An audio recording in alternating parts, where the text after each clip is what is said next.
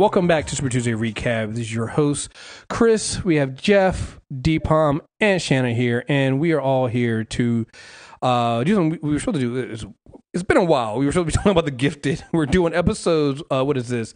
Episodes 8 and 9 of season 2 of The Gifted. That's episode 8 is The Dream, and episode 9 is Game Changer.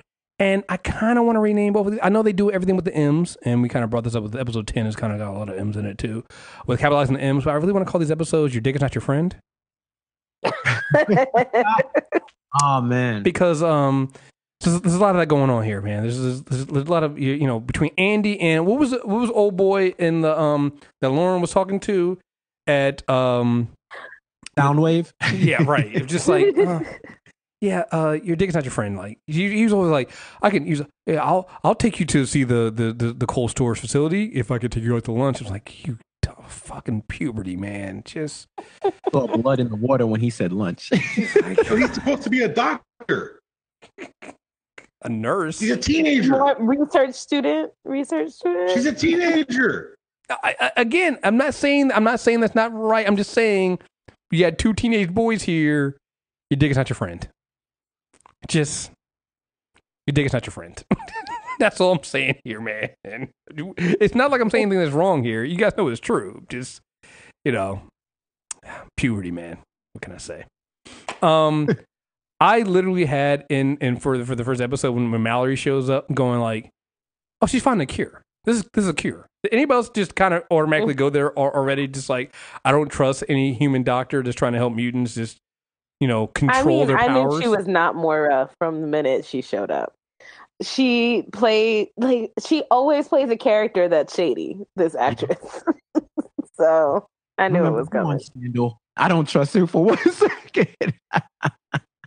Oh, you know what it was for me? She started sounding like one of the white liberals. It's like, of course the mutants are upright and we keep them in cages and stuff like that. Like, I really care. I'm just like, oh God, she's gonna, all this over like a Thanksgiving dinner and just like, I support your cause. I really do. And I'm just like, oh, where's the turn coming? Well, even before the turn, like I liked how they've kind of touched, especially in the series, about how some of these mutant powers are actually like physical dangers, like even for the people who have them. Yeah. Mm-hmm. And so the idea that she was helping people who couldn't live with their powers, I thought was pretty cool at first. But you're right, the air was always there. The turn was always coming. And I'm saying that's why they almost got me. That's why again, I love this show is they make it real. So the idea of like, okay, because when the trucker showed up, they were like, oh well, I don't know about this. Like, what are you doing? Are you taking their X gene from them? Are you completely suppressing? It's like, no, like.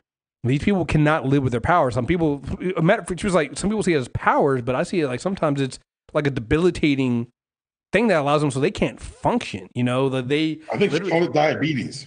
Basically, yeah. And so you're like, oh, actually, that's a good point. What if there is, especially when you don't have like an X-Men out there training people to use their powers? If you have a devastating power, what can you do? And so, what was the boy's name? The dude that was helping Lauren. Oh God, I forget his name. I had it down. I didn't write it down. He looked like a Nick. I'm just gonna say it's racism that we can't remember the name of the Asian character. Was it Noah? No, it wasn't Noah. Yeah, it was Noah. I knew it started with an N, so I was almost there. It was like, it's Nick? No, it's Noah. When Noah was like, yo, he basically, at first I thought he had, like, I thought they were going to call him Havoc. I thought he was going to call him Alex. I really did. The way they said him was like, maybe, don't tell me your last name is fucking Summers, you asshole. Don't do this. And they didn't, thank God. When he was like, yo, I couldn't control my powers, and she helped me so that I could. Now I can function as a normal, I can now function and be a help. I was like, no, that makes sense. And everything was going fine until she did that thing where just that white liberalism. Well, they were using the language. So you saw it coming when he was talking about like she's come up with a solution. Mm-hmm. And like those are all just like Nazi terms. I was like, oh, she's Hitler. And they can never control. Like when he was like, oh yeah, her brother is a purifier. I'm like, okay. Her brother started the purifiers. Right. Just come on, guys. Well, like, I'm sorry. It's just one of those. To me, it was like one of those things where you have somebody goes, "Well, no. I sit down. I could still go home to Thanksgiving with my Trump voting parents, and we have a good time." I'm like, at some point, you got to tell me there's some things that are said across that table that you smile and nod at, going, because you kind of sort of agree with. And so what you find out here is her brother started the purifiers, and she was like, "Well, no, I don't agree with him. He's going the violent route. I'm going a more humane solution." And I'm like, no, you're not. It was the same. As opposed to addressing his bigotry, you're like, we're going to take away the thing for him to be bigoted against. It's like, he started the Klan, but I figure if we bleach all the black people, he won't have anyone to hate. Like, what the fuck? Right, dude. Like, I was like, oh my, this is one of those things where I'm like, I think she might be worse, because she then when they finally confronted her, and she basically was like, well, yeah, Lauren shouldn't have been born. Like, Noah shouldn't have been born. Noah's not going, wait, why'd you drag me into this shit? Like, I'm like, wait a minute. Well, that was really where she fucked up, because Noah was just like, wait, I thought we were talking about other people and their power. Right. All of a sudden, I'm evil. Right. Wait. You like, say not you. You're good, but them. Right. Like, no. We gotta get rid of them. It's that thing we don't get on the lines where you're, fuck you, not you, you're cool, fuck you. It's like, what the fuck, yo? Even the pamphlet that Lauren picked up, it was like, so you say your powers are a curse. Like, my God. Looking for a cure? Yo, now that's a Captain America PSA I would love to see. Getting the so you blew up your school with your powers. It's just, wait, what? What are we doing here, guys? I don't know about this. So even when she was calling the powers like a disability, I kind of got an itch, because I never heard mutant powers described in that way before. Because they had the girl that had Down syndrome but could control floral plants and all of that. I was just like, wow, you're calling some of these disabilities, so you're trying to cure it.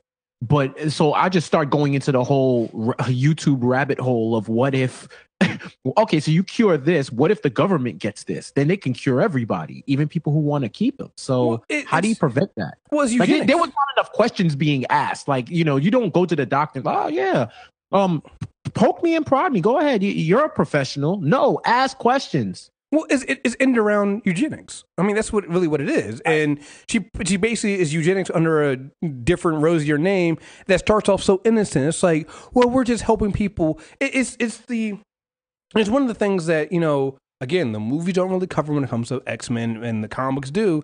Like, you have your X-Men and you have your X-Men and your mutants that have powers that aren't as, let's say, offensive or as destructive. But what happens when you have a mutant that can't hide their ability, like the Morlocks, or you have a mutant who literally cannot function because of what their powers are? It then becomes a curse and to them. And so they look to, is like, yeah, you can help me, I'm here to help. But then when you see what people are doing, this, like, Lauren was like, well, if she gets my blood and she can then cure the X gene, it's going to start down this rabbit hole of maybe I think they even kind of went down the road of maybe she's not going to do this, but like you said, what if the government gets a hold of this? Then what if parents then are forcing their kids to be cured and not giving them a choice? It's like, it's just, like you said, it leads to this big slippery slope rabbit hole that you don't want to go down.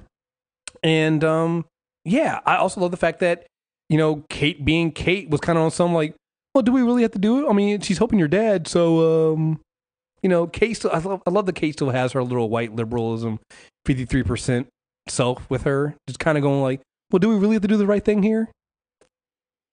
She's fighting it though. She's fighting. Well, she's fighting the good fight every struggle. She went along with them, and Reed was basically like, no, we got to do this. Like, Lauren's right. I'd rather deal, not be cured and not be helped than force other mutants to be forcibly, basically neutered. Did you believe Reed? I believed him. Did you believe he was like, I'd rather help others? I mean, he's like, I wish I could touch shit. Well, no. I think he struggled. Like, I definitely think Reed had that moment where he was like basically going to be on some fuck 'em shit. But I also think Reed is it's this thing where with the Struckers, you see Lauren has always been the foundation, right? She's been the one that's been more grounded because she's the one that lived with her powers longer than anybody else did out in the open. She hid them from her parents, and she knows what her parents are thinking. Andy's off. We'll deal with Andy later. Reed now has his powers, and he's finding out all this stuff about himself. So he's kind of like in the middle where he's struggling with his identity. And Kate is just Kate. Kate's the only human one right now who still kind of defaults to just being completely human and not understanding because she doesn't live with this. Reed, I think, literally, I like that he's struggling. Like, you can see at one point, Reed was basically like, so, I'm just here to help myself. But then I think he also was like, but fuck, I'm part of a larger thing, and my daughter here, and I think he's trying. I think he struggled. I'll put it that way. I think he's struggling. But trust me, if Lauren wasn't there, Lauren really is the moral compass for that family because God knows her mom and dad ain't shit. Right. Andy. Yeah. I think Kate would have convinced Reed to just keep the mouth shut and keep going forward. Because if Lauren but like there. We can say that now, but like put me in Reed's shoes and be like, I really miss touching shit. I mean, I'm extra pure though. He's like, you got a few? All right, let's do this. Right. Yo, how many of them joints you put in your pocket? Yo, seriously, how many of them you put in the pocket? Yeah, right. Like tracking like a crackhead. It's like, you got any more of that cure? You got any more of that shit? Let me see what you got. But no, I mean, honestly, I think that's why I like it. I like the idea that you have these family members that, honestly, even when you throw Annie in, each family member of the Struckers is representing a different part. Like, you get where, even if they're wrong, you get where they're coming from. Like, I get Kate not understanding because this is all new to her. She now has a family. She's now the odd person out in her family, right? She's the only one that doesn't have mutant powers, at least that we know of, you know? So, I mean, they could be doing some, I don't know if any of you guys have seen Three Identical Strangers. They could have been doing some strange shit there. So, I don't know. But, you know, Reed is the former, I don't have an X gene prosecutor who didn't understand mutants, was kind of a mutant hater himself, finding out that he's actually one of them. He's like that person that finds out all of a sudden that, you know, that quote unquote white person who finds out that they're actually like light skinned black and that they actually are a nigger, and so they could get Tyrone Bigham. Yeah. Well, no, because Tyrone. Well, after 44 years, he divorced his wife. Why? He said she was a nigger lover. Right. God damn it. Andy is all, again, puberty is not your friend. And he's all in emotions, but you get what his rage is and you get where Andy's coming from. He's wrong and how he's portraying that, but you get why Andy's making the decisions he's making.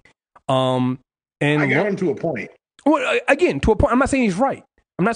He's also young and dumb, and you know we remember where he came from. He's coming from a position of a kid who got picked on and never had any power. Now he's super powerful, and again, just like you know, you get any villain to a certain point, he goes too far, and you're like, yeah, kid, but you're making a lot of bad decisions here. I get it, but you're making a lot of bad decisions. And then you get Lauren, who seems to be the most grounded, who you know got her powers, kept it hidden from her parents because she knew her parents wouldn't understand. Then tried to protect her brother as much as she could. And is really trying to hold her family together as best as she can. And let go of the people she can. She's kind of sort of let go of Andy because he left. And now she's trying to help her dad. And she's making decisions to help her dad, you know, the best she can. And make him, help him understand what he's going through. So, like, you get where every one of the Truckers is coming from and they're in different positions. And I love that, you know, when they announced this show, when they told us that they were going to be putting it from the point of view of two human parents and their mutant kids, everybody was like, I don't know about this shit. But the way they've done it, I think really gives you perspective into all the avenues of, you know, what's going on with what mutants are dealing with in their struggles with humanity. So, what else was I going to say here? Go ahead. Now, can we talk about the daughter of Magneto? Okay, so what I really loved about this is that we got the 2 flashback episodes. We got Marco's earlier this season about his dad, which was kind of reinforcing that Marco was going to try his hardest not to be his dad. And then we get Lorna's, and her whole arc is coming to terms with who her dad is and becoming more like him. I just love that parallel. Well, they made. Well, I like that she fully kind of accepted and embraced what being his daughter truly means. Insofar as she was even able to say, he wasn't hiding me from the world. Wasn't hiding the world from me. He's hiding me from the world. And she ends up with the parallel actions at the end when she eventually makes a headdress and says, "I'm truly my father's daughter." But it's nice to see her confront and then not just have this, I never want to do that, but to see the recognition and the understanding of the sacrifice that was paid. No, I thought it was great. I thought it was great to show that, he wasn't being some absentee father, that he was staying away from her because he wanted her, to survive. And he knew that he had to make a sacrifice of not being there for her. And like you said, the parallel of her doing the same thing for her daughter, So, no, I thought it was great. Jeff, you were going to say something? Oh, yeah. I was just saying it. I'm sitting there and they're telling this story and I'm just thinking to myself, yo, do I feel sorry for Magneto right now? like they made him a sympathetic figure. And I'm like, yo, he's actually a legit dad. Like he's he has that compassion, that those shades of gray where when we were kids, it was like Magneto evil, X-Men good. But then when you grow up, you're like, oh, Magneto kind of lived through some shit. Like I feel him. He might be a little extreme, but I get it. And this just they give him so much context without mentioning his name. It's almost that's just the illest part, one of the illest parts of this show. And the fact that she made her headdress out of a comic book toy store replica version of his and stretched it out with her powers to create it, I thought that was like off the hook. It's almost as if you're trying to say, you said all that to say Magneto was right, but I'm just throwing it out there. Just see what I heard from all that. I'll leave. I don't need to be here if it's going to be that. I'm just saying, he said a lot, dude. Just get around. Magneto was right. I'm not gonna say it again. I just had to get it out one. How was I not good? There's no way you got on this episode and thought that I was going to say this one. I'm just saying. I mean, I got to put that out there. Just he had some strong points. I really I just love that whole arc, and I love finding out about Lorna's backstory and her aunt. I loved her aunt just like trying to raise a bipolar, sullen mutant teenager. And I love that Lorna even told her in the end when she brought her daughter, she's like, "But I thought you hated it here." It's like, no, I was a bipolar, mutant child living in like a backwater place with no Wi-Fi. I'm just basically said it was like, no, I was a normal teenager. Of course I hated it here. It's like that's every teenager hates their little town they grew up in, and that's what they go through. It's like I didn't hate you. It wasn't a reflection of you. It was just that's what teenagers do. I loved you. I loved everything you did for me. I was just being the difficult teenager that typical teenager can be. I also just happen to have powers. So, what can I say about that? So not only that flashback, what about the flashback with Rebecca? Man. So I really like how they opened 9 with that. I thought they did a really good job of communicating like the weight of the moment, like kind of the betrayal, because it was clear that whatever happened with the teacher was obviously an accident. But you feel as betrayed as she does. Are you sure? I think it was really strange the fact that moment hit so well, and the climactic moment with Andy and her felt so hollow to me. I don't know if it's felt for anyone else, but I rewatched it in preparation for this podcast, and her death really doesn't resonate as much as the betrayal of her parent. So that's my thing. I was with you on the betrayal of the parent until they said you almost killed your teacher, and I was like, I don't think it was an accident. Yeah. I don't because I also got the feeling like just the way she like bounced in that room and the way she just like casually displayed her powers like that. I also felt like that maybe the parents were being terrorized. No, I think they were. I think the parents were absolutely terrified of their daughter. I think that. I think she was like deliberately fucking with them. Like I think she like basically was controlling them. That and we can read it like that, but we also can't divorce that from the the atmosphere around mutants at the time. Oh no. So here's about it. I think both are kind of true. If an accident did occur, they might act the same way. True, but I think what they were trying to demonstrate was that the treatment of her pushed her to this place. This homicidal. Oh, I think so, but I also think that. So I think both can be true. I think from Rebecca's point of view, she definitely feels betrayed by her parents, and I'm not saying that feeling is wrong because they definitely did call some services on her. But I also feel like Rebecca was also that person because at the end when she tells Andy, was like, no, we're gonna go kill Reva and all them, and he's like, no, wait, we can leave. I think you then see that. I don't necessarily think that her being put in that facility is what made her fucking nuts. I think she was always that way, and when given the opportunity to just leave and say, hey, listen. We don't have to kill them. We can go off and do our own thing and be happy. Honestly, I think Andy doesn't realize this. He probably saved his own life because the minute you upset her, I think she would have probably killed Andy too. I just don't think Rebecca. Andy was on the list. Huh? Andy was on the list. Yeah, I think. Yeah. I think that, but I think that's what makes. I think that's what makes this show so good is that. There's so many different ways to read it, and I don't necessarily know what the right answer is. It could just be that was it being put in the box, by Reva? Was it being betrayed by her parents that made Rebecca the person she is, or was she always a terror and somebody that you actually had to watch out for and should have been locked up? Was she actually a dangerous mutant beforehand, or was being locked up what caused her that?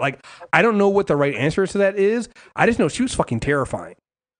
Yeah, and so that brings me to the end of the episode because, yes, this is wrong societally and as a whole, but I'm sure every single mutant that was locked up, at least 10% of them needed to be locked up. Yeah.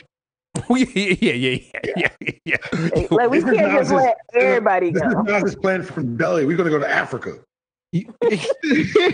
well, remember, we kind of did this before. Remember when they broke Rebecca out and they let all the prisoners out of the psych ward, and they were like, "Oh yeah, the prisoners are killing each other because some of the people are actually fucking nuts," and so some of them weren't, but some of them are, and so it's this weird thing of when you have this honestly, from a mutant point of view, when you have this police state, you get people that actually do need to be locked up and actually are a dangerous society, put in with people who are locked up for the most mundane things at all. Remember the guy who died was somebody who was locked up because he didn't want to get, it was something stupid. He was trivial. He was locked up in the psych ward for because that's what they did, right? They just, you didn't give me the answers I wanted. So, and then the other chick, the one that went to the Morlocks, same thing. It's got locked up in the psych ward with the other crazy people. Because she didn't give the answers that they wanted to hear, so they give them a choice: either you agree to it, or we lock you up in the psych ward, right? But then you get people like Rebecca who oh no, she absolutely deserved to be locked up because she was a fucking terror and she needed to. And if I remember correctly, in the previous episodes, I didn't watch them. I think even the doctor even kind of admitted that no, her parents had her locked up because she was fucking nuts. So I think she was torturing her parents beforehand as well. And remember she killed that dude in the car when John and Clarice were tracking her down. She had twisted that dude all the fuck up to take the car from him. So it's Rebecca's a bad person and needs to be locked up. But when you lock everybody up because they're a mutant, you kind of miss the fact that you make it so that you can't. I don't know. It's hard to pick out who deserves to be locked up and who doesn't. And I love the fact that this show makes you question that. It makes you question, what made Rebecca crazy? What was it? Was it always in her, or was it the product of the environment she was living in? And honestly, I don't know what the right answer is. Like I said, she just terrified the fuck out of me. I think at one point Andy was talking to he was literally talking to Esme or something like that. And it's she's not crazy. I'm like, motherfucker, she killed 37 people. She killed 37 people. What do you mean she's not crazy? And it's not like these are people that directly, affected her. And this other thing too, I don't think anybody really was sensitive to this, and maybe because they didn't believe it. But they were like, oh man, Reva seems to be kind of upset about Rebecca. I don't know why. I'm like, you do realize she killed the dude that Reva actually cared about. Like Reva actually loved that dude. And so that was when I knew Reva really loved that dude, because when homegirl was like, we should let her out, she's screaming. She was like, let her scream. Right. I was like, wow, okay, Reva. I'm not gonna front though. When I saw the flashback, I definitely got Twilight Zone "Wish You in the Cornfield" vibes from Rebecca. Like she had a hold on those powers a little too well and was giddy about it. And not giddy in a way like, oh, I'm doing something cool. It's, oh, I know how to fuck you up with these powers. And I can understand why her parents were reacting in the way that they did, but at the same time, you are sending your kid away to Sentinel services. It's not like rehabilitation. That's something that I think it could be like you said, Chris, I think it could be a combination of the two.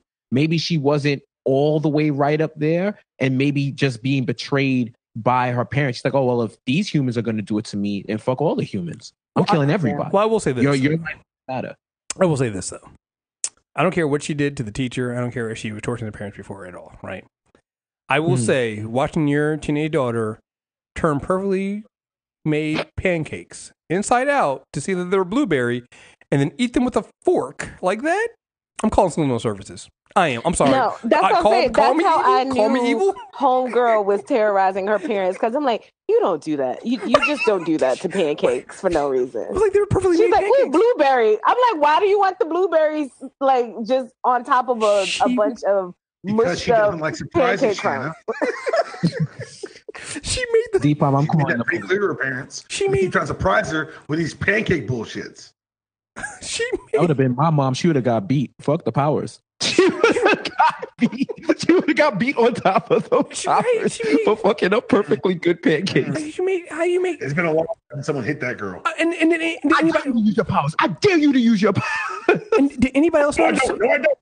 So not only did she just turn the pancakes into like fluffy mess, did anybody else notice? No syrup. Oh. No syrup. That's a goddamn terrorist, guy. I'm sorry. This is she don't mind. Get out eating them the fruitless one by one. Right. That is a goddamn terrorist right there. They had a little goddamn terror. So as soon as I heard the carpool, I'm like, that's Sentinel Services. Good God. Good. I love how the dad goes. Like the mother was like, they were like, did you hear anything? No, I didn't hear anything. Oh, maybe it's the gardener. I'm like, oh God, you guys are terrible. Like they were terrified. They were fucking terrified. Dad was like, yo, I don't want to be here. Dad was like, I don't want to be here, so I'm gonna go ahead and get up. Dude who came through the back door had me crying because he rolled up on her and then he was like, oh shit. Like, yo, just turn around. Yo, the fact that she turned around, she was so startled, but he already saw that he was in the line of fire and realized it. Like, he's like, Sentinel Services, don't make a move. And I know in his mind he was like, please don't make a move. Oh goodness, man. I'm just like, yeah. I saw the pancake thing was just like fucking terrorist. Yeah, lock her up. I'm sorry, that was a lock her up thing. I'm sorry. Yeah, look, I kind of side with the parents here on this one. All right, so I got to ask this question: who's having a more difficult breakup this year, Cisco or Marco? Because Cisco was going through the beginning of the flash. I think he's kind of turned around now. But Marco's kind of going through it too, yo. Like I don't know who's having like. I feel like both of them are just like need to be having some. Slow... Oh, you mean not Havoc? I forgot who Marco was. Y'all, you know what? Leave Marco alone. I feel like they are just determined to break my heart over here at the Gifted because they're fucking with all my couples.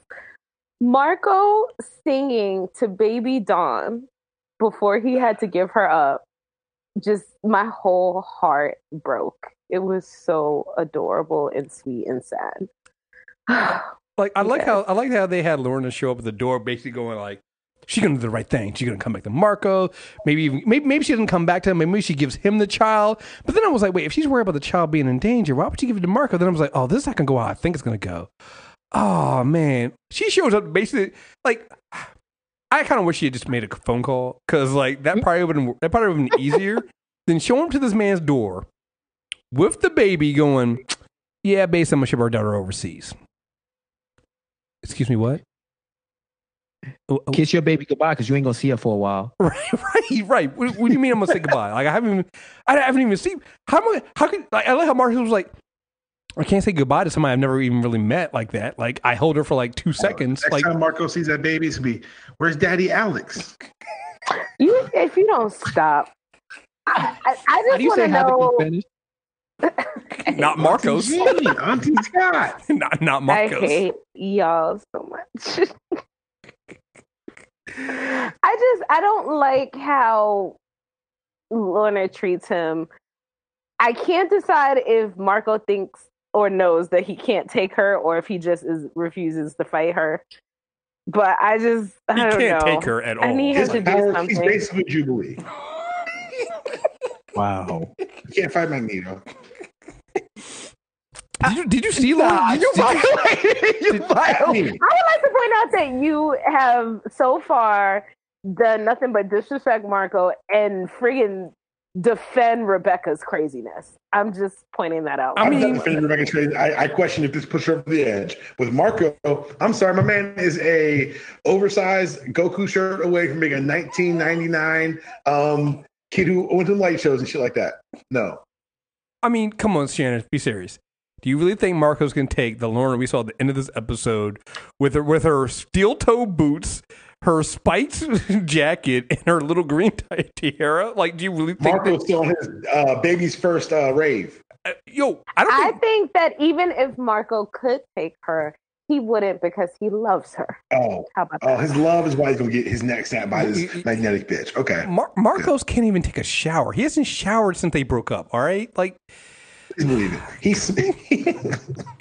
He smells like a Music Soul Child CD. Really? Wow. Is that what we're doing? Okay. Incense and regret. Man, Anthony Hamilton playing in the background, all the brown liquor.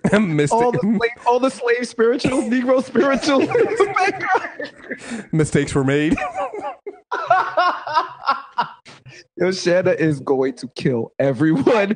I just would like the record to show that I am not participating in the bashing of Marco. We're not bashing Marcos. We're just stating facts here. All right, your boy Marcos is going through some shit. Like I said, even Cisco got his shit together. Like Cisco got a little pep talk and got his shit together and started, actually helping out. Marcos literally just like, I don't know, man. He's kind of been out of it, But in all seriousness, I like the fact that they're doing this. They're showing that the Mutant Underground, this main branch under John, has basically completely fallen apart. Down to the part that you get down to when they do this one that one mission.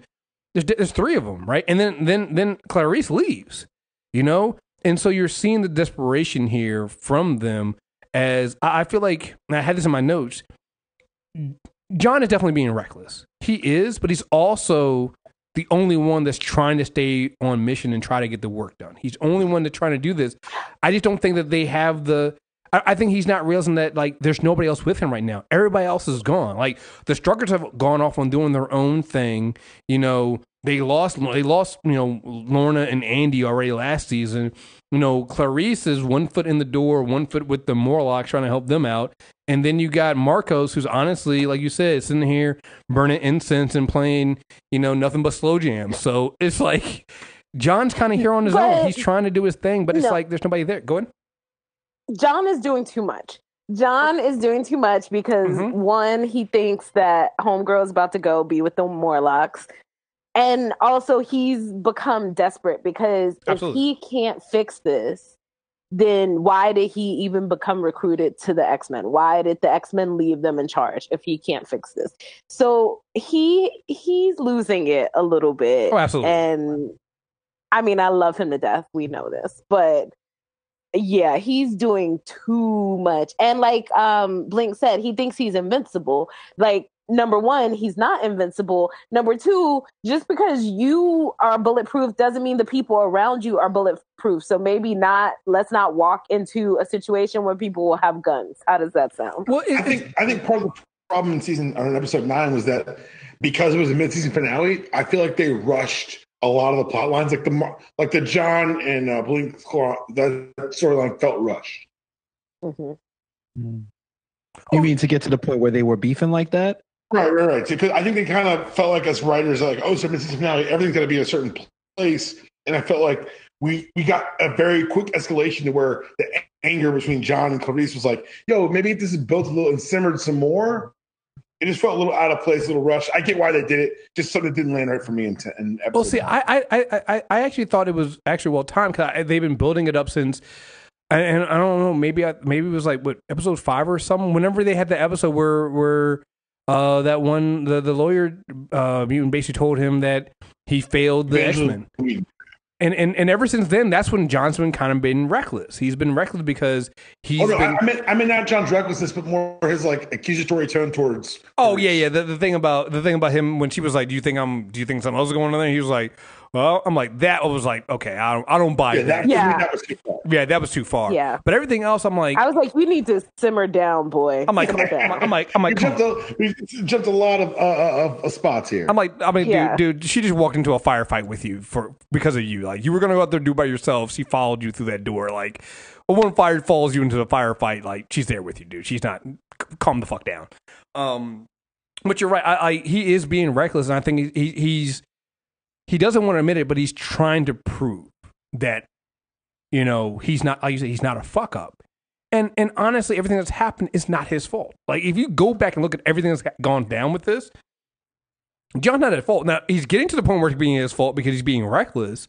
But the stuff he was doing before, it literally wasn't his fault. It's like, it's you know, it's just too hard. It's too much for what they're trying to do. Like the Mutant Underground wasn't set up to be a strike force. The Mutant Underground wasn't set up to go head to head with, you know, the Inner Circle. That's not what the Mutant Underground was. It's an underground. It's like an underground railroad to help mutants out. Like, they're not set up for this. And I think that what this show is going towards is that they need to change their mission, because and they need to set up an ability to do that, because honestly, he's just trying to do too much. He's trying to be the X-Men, but he doesn't have X-Men.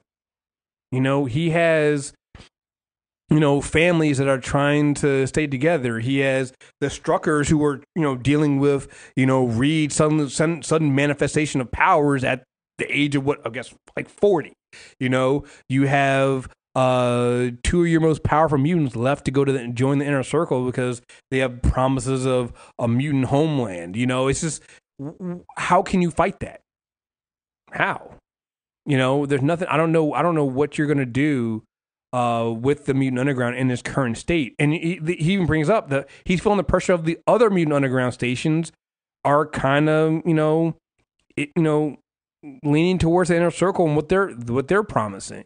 Even with the fuck up from the episode 7 where Rebecca killed all those people and they brought more heat on the mutants. It's like it hasn't really swung people to his side yet. So I kind of feel his desperation, but he's really fucked up. Now he's captured by dickhole Jace Turner.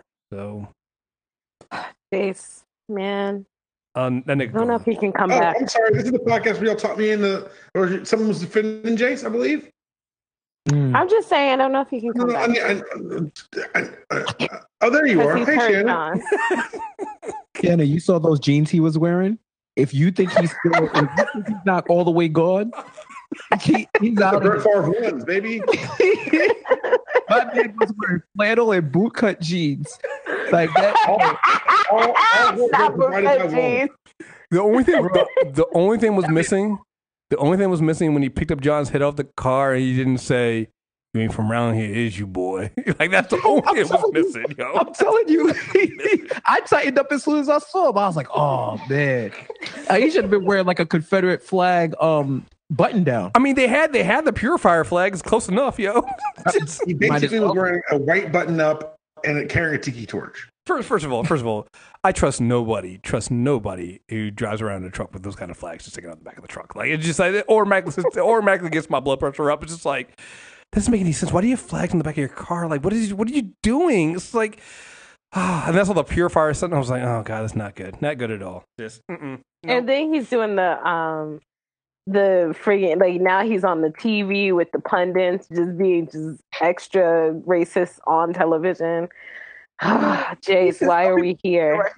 Some people say you're a hate group. I just call myself a patriot. I busted out laughing. I was like, no. I love this.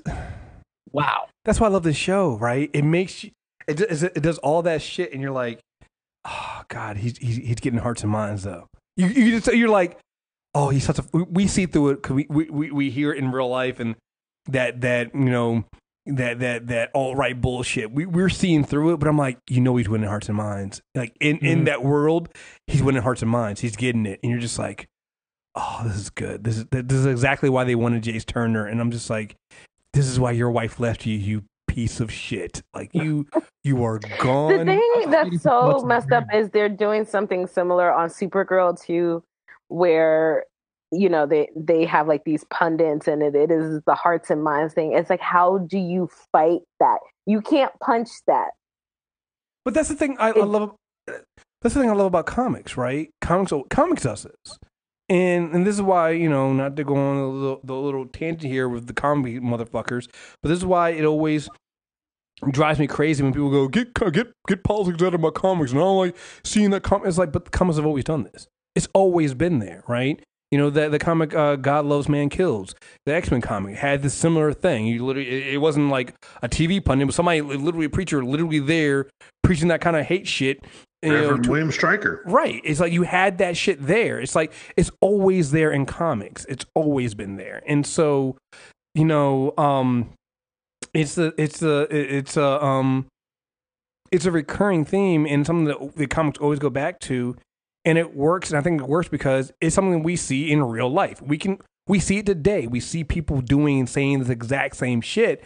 And it's so funny to me because when you read it in comics or you see it on TV, you see it in these shows, people go, oh, wow, I can get it. I can see why that's happening.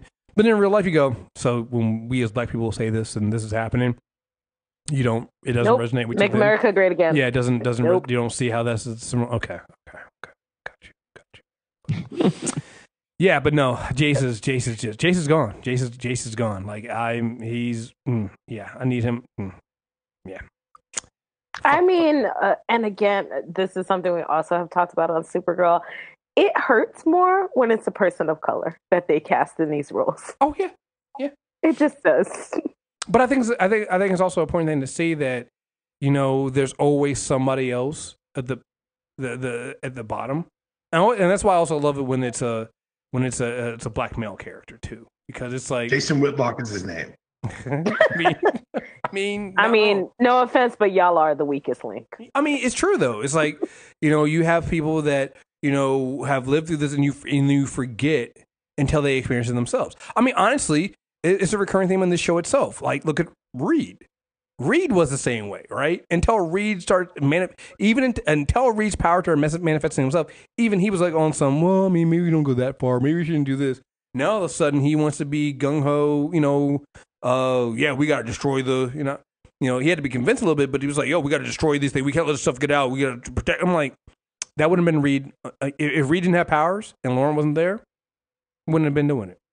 Wouldn't have done it. Okay. He had to experience it. It's that thing. Until people are in those shoes, they don't. Unfortunately, it's just one of those things. It's like people lack a natural empathy. People get empathy when they start realizing that they can experience it, and they have experienced it. But to see somebody else struggling and see what somebody else is going through, and never having lived that experience, and still going like, I trust and believe in you, and I will support you in what you're doing, and get you the help you need. People lack that natural empathy, and it's just something we see in real life too. And it's just it's kind of sad. But conversely, it's something else we don't see in real life. And I mentioned this on the mailbag that everyone should listen to Mark Bernard and Kevin Smith's review of Into the Spider-Verse. But one of the things Kevin Smith mentions is that comic books are a modern mythology, and that yes, you can look at real life examples for heroism and whatnot, but there's not a person in the world that I've ever met who's a better person than Peter Benjamin Parker. And the reason why watching John get arrested is because at the core, we know that John's doing the right thing.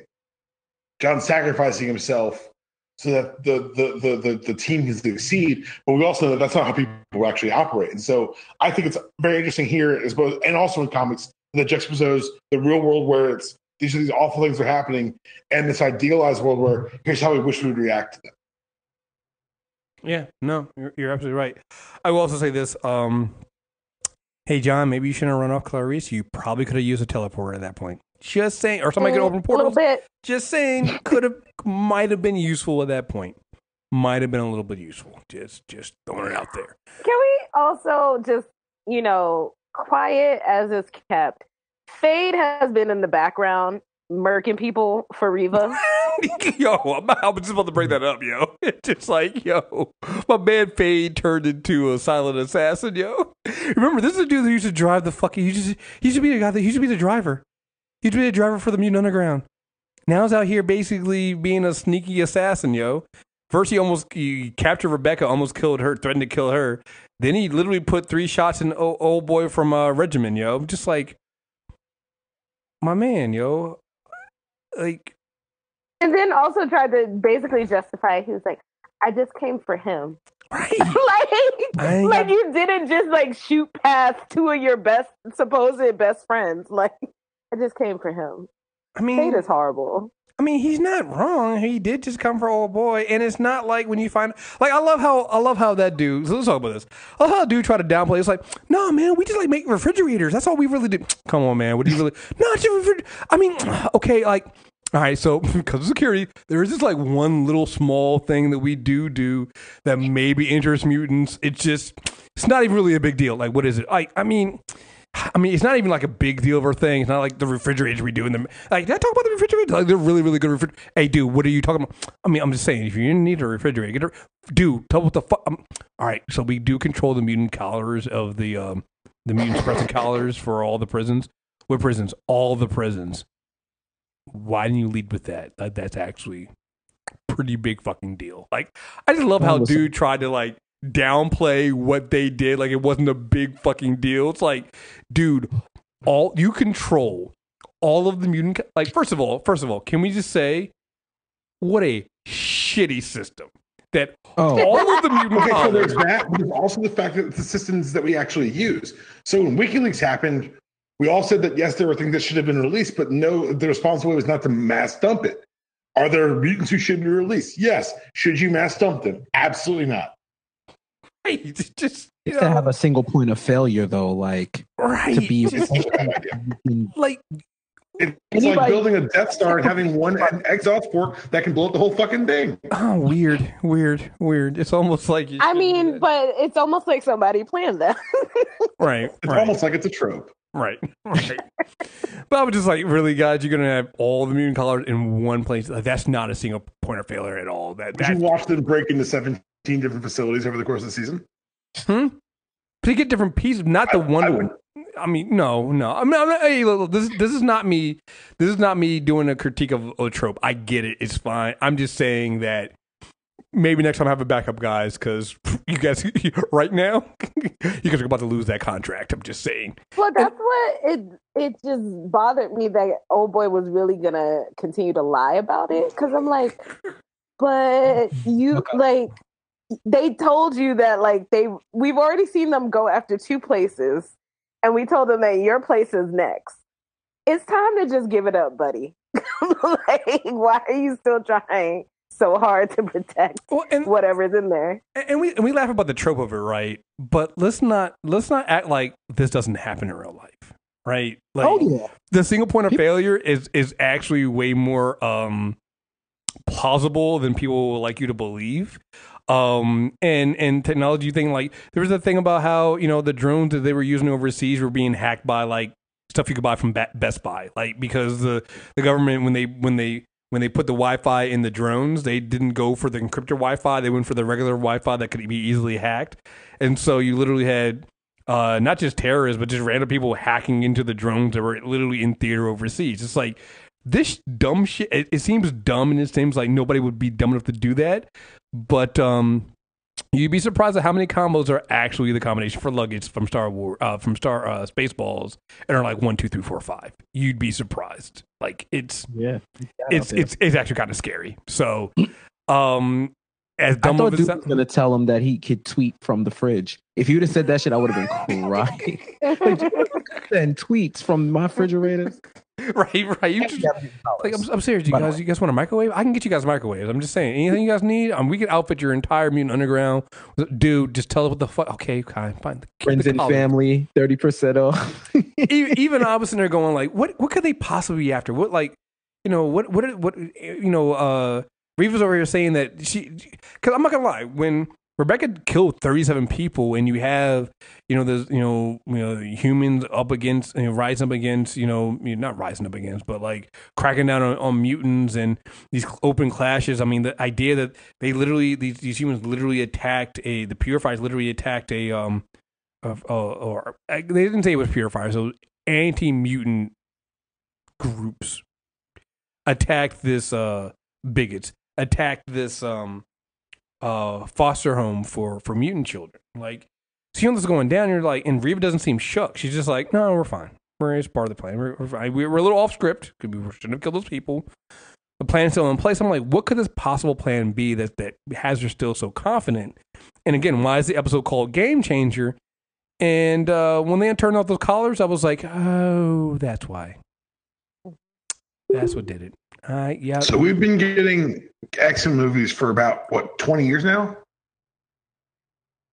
This is the first mutant prison break, complete with a guard getting set on fire, like spontaneous combustion. Like, for all the bad ideas that led to it, it was a very cool moment to end the season with this prison break. This image, this visceral, just this you couldn't escape it. It was really impressively pulled off. Yeah, I mean, it's like, what do you do now? Like I said, because it goes back to the idea of even one of those facilities, I think with the Supermax facility, seems like it was a facility like they broke Rebecca out of, where some of those prisoners weren't of sane minds, and look, they were attacking. Her name is prisoners. Rebecca. She needs to stay home. Huh? She needs to stay in that jail. Well, yeah. She. I mean, they broke her out, and it seemed like the same kind of facility that she was in, where it's like some of them were attacking other prisoners. So it was like they were attacking themselves, and so then my question then becomes: was Reva literally trying to? Because it seems like Reva always has these other plans, right? So was her plan just to release all these mutants and take their collars off and stuff like that, and that be the end of it, or were there a certain set of mutants she was trying to get out to help her go with her in her next plan, or like what's the next step after this? Like, because she's always had some plans, and it seems like her plans are robust enough. So even when they have some I don't want to call 37 people slaughtered hiccups, but she kind of treated it like a hiccup. So what does she have planned next? And then the question also becomes, what's next for the Mutant Underground? Because John's captured now. Clarice is God knows where. Marcos is saved Fade.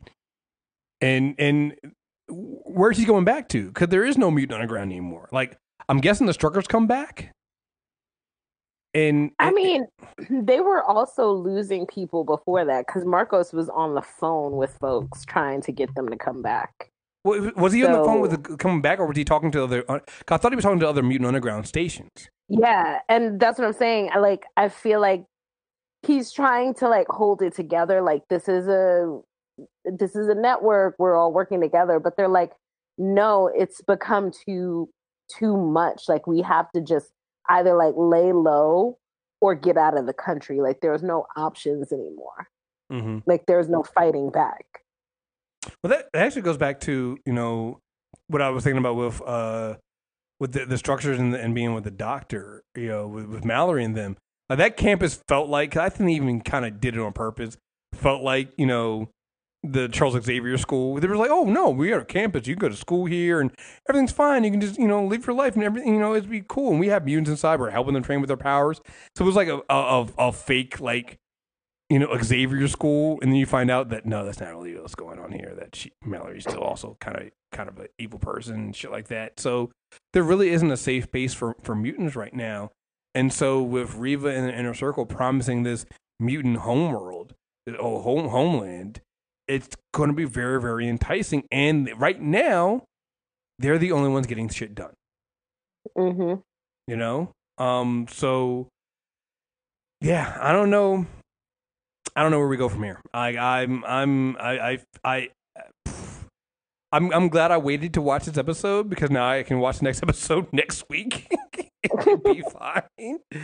But yeah, man, I love this show so much. I love how they do it. I love how everything always ties in to real life, and you feel it. I mean, we didn't even talk about a little bit them really hitting home about the idea of Andy and Lauren having two X genes in them.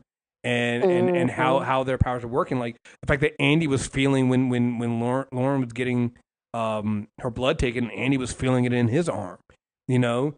So this shared X gene and DNA that both of them share, what does that mean, you know? And where's that storyline going to go, and how does that tie into the overall, you know, storyline that's being told in the show? Like, I don't know, I cannot. I can't keep speaking highly enough about this show, you know, and this is, you know, again, you guys listen to the mailbag you hear, Deep and I talking about another show on a streaming service that people pay for, that I won't mention by name, but it's just one of those things that if you make a good show, even if if you make anything good, even if I haven't trusted you in the past, like Fox has fucked up some things. Fox did Gotham. All right. Fox continues to do Gotham. Thank God after this season, I think Gotham's done, right? But they did Gotham, right? So Fox has fucked up some things before. And so I was nervous going into The Gifted, even when they first talked about, you know, the plot line for The Gifted and following the two humans and their mutant children. It's like, what the fuck is this shit? But this show has been more X-Men than anything that Fox has done in their movies. It just has been. And I appreciate everything there. I appreciate the nuance they approach these subjects, where we can have a discussion about Rebecca's crazy ass and go like, seriously, what caused her to be crazy? We can talk about, like, you know, if Lauren wasn't there, would Reed have gone forward with destroying those samples and not having a cure? You know, what is Reva's plan? Like, what's the end goal for the inner circle? And while they're not good, are they really, you know, that bad, you know, in the eyes of other mutants? Like, we can have these discussions because this show makes sure to keep the nuance that has to be there with X-Men. Like, when it comes to X-Men and when you come to certain villain mutants, you have to make them seem like they have a point. Even if their methods are wrong, even if they are dead wrong, you got to make them relatable and have a point. And they've done that with Reva and the Inner Circle. We know they're wrong. We know they're bad. But you're kind of looking at John and them running around trying to stop them, going, maybe you should get your shit together first. You know? I don't know, man. They seem to have a point here. So, I don't know. I'm really looking forward to seeing where they go forward from this. Anything else you guys want to talk about with these two episodes? I can't wait for this show to wreak havoc. I'm just really excited for the summer day to come and be brighter for everyone in the show, and R.I.P. Marcos. Anyway, so what I was gonna say was that the other thing that I did think with the Lorna flashbacks is the thing that people don't really talk about, because you always talk about like Scarlet Witch and what's his name as Magneto's kids, that like at least they had each other. Like, she has really been alone. She has had almost no one. So I just Pietro, he was an Avenger. Well, come on. I'm just saying, like, they always had each other, and Lorna, I feel a lot for Lorna and what she's going through and what she's trying to accomplish. Yeah, for the one that has the closest to her father's powers, actually has her powers, and you know, suffers from bipolar disorder, and she's been through a lot. And I love that this show it shows that she's been through a lot, and shows that she's, you know, Lawrence is an interesting character because she's you know, trying so hard to do what she thinks is the right thing. Even though she's kind of still been manipulated by the Frost triplets, you know. And you see this. She thinks she's doing the right thing. She thinks she's doing this stuff for her daughter, for Dawn, and she thinks she's making the right decisions. And so, and you get why she's doing that. You know, like you said, when you think about the flashback with Marcos' father, and then the stuff with Lorna was dealing with, you know, not knowing her father and not wanting to grow up to be like him, and then realizing that, well, he was actually doing this to protect me, and kind of seeing that he was a point, even though, again, I'm not going to say it, but like, you know, you understand where she's coming from and what's going on here, even if it's not the right thing to do. So, what are you guys looking forward to for when we come back next week in the next 3 episodes? Looks like Laura's going bad. Excuse me. Going bad. She's fed up. And with her powers being fed up, it's not really going to be a good time for anybody. So I'm looking to see, one thing is I'm looking to see whether or not that 2X gene trait causes the people who have it to eventually be more aggressive and in the way they act. Because it didn't seem as though something completely pushed her off the edge, but she's making a turn. At least that's what it looked like from the previews. And I still love the way they show powers on the show, where when Marcos was in the car and he's hearing gunshots, like, yo, what the hell's going on? And Clarice is like, open the trunk. He's like, what? Open the trunk. And she puts a portal in the trunk to drop dude off, and then portals them into to get away. Like that, I wouldn't have even thought of them doing that. Like that just seemed like something like movie quality use of the powers.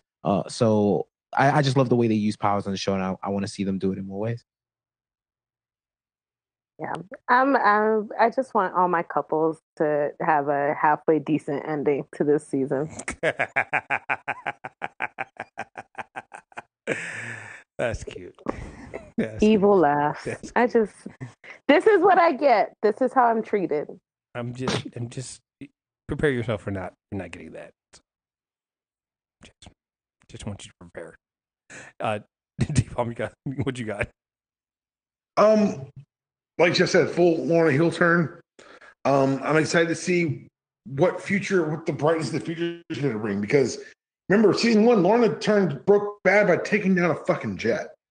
And so, like, the next step for Lorna is pretty unnerving. We've created a world now that we've never seen in multimedia, kind of a world where the greatest fears of the humans have been realized. It's always kind of, particularly in the movies and the cartoons, it's kind of, oh, here's a sample of what it could be like. No, they did it. They broke these literal chains that were holding down their people. And we're going to see what the results of that is, because things are getting a lot harder for the Mutant Underground, because they lost their leader. They lost, as Chris mentioned, the only person still waving that X flag so proudly and highly. And we're going to see who steps up and steps aside going forward. Yeah, everything you guys said, except for the couples guy. I think the couples are. I mean, you know what? I'm almost the baby here. I do kind of hope that John and Clarice reconcile. Cause no, you don't. Stop lying. I'm trying here, man. Come on, give me. You're just saying that so she doesn't take your job sooner. Wow. I mean, could you at least wait? Could you at least let me get it out there, and then quietly like text me later on and say I know what you were doing? You just had to call me. You had to call me out here. I wanted to get it out now before I forgot. Thanks, man. Thanks. No, but seriously, you know the greatest thing I'm looking forward to? I'm looking forward to in 2019, the gift of continuing a streak as being the best X-Men property, live action X-Men property, even though Dark Phoenix is supposedly still coming out in June. And New Mutants, I guess is I guess I don't know what they're doing. I'm really interested in seeing if they ever put New Mutants out. Just because I just want, at this point, I'm turning into New Mutants is turning into a Venom thing for me now. I have to see it if it comes out, because I want to see how bad it is. I never forget, New Mutants was to come out last April. This April. It was supposed to come out April 2018, and like a month before, they decided to delay it. Then they delayed it again. No, they delayed it to October, then to the first quarter of 2019, now July. And so, is it July? I thought it was August. Oh God, if it comes on July, it's going to get slaughtered. But what? I don't know. Can't wait for April to come around and for them to say that actually Dark Phoenix is not coming out until December. Oh, it's too late. It's coming out. It's going to be awesome. No, it's going to come out. They got to put it out. At this point, they have to put it out. And I cannot wait to see how bad it is. It's I'd be surprised if New Mutants came out because the deal should close January 1st. I am not. I am again. I think this is one that Deepak and I are agreement on. I am so not believing that movie's coming out because again, it's one of the movies. At least with Dark Phoenix, even the Dark Phoenix Twitter page put something out. Because they were trying to get in on the conversation that was happening over the holidays. New Mutants has been dead silent. Nobody knows what the fuck is going on with that movie. So it's not happening as far as I'm concerned. It's just not. So they pushed that all the way to Disney's books. Like y'all handled that in 2019. Right. New Fox, we're not taking that hit. We're just gonna keep kicking this can down the road, and if you guys just put it in the garbage, then we understand. Not my problem. Right. Can we use that? Can we just roll that into our existing deal, and we just say, we'll pay you back for that. Just go ahead and pretend like it didn't happen. We'll scrap the whole thing. So New Mutants was the player to be named later. Right. That you in a salary dump. Right. You just dump it out there. All right, folks. There you guys have it. That is our review for the last 2 episodes of The Gifted. We'll be back in 3 more episodes. I think that we're going to episode 15. This episode 15 is 15 episodes this season. So that means the next 2 episodes we do should be 3 episodes each. So stay tuned. We look forward to talking more about this show in 2019. Thank you guys very much for listening. And until next time, we're out of here. Peace.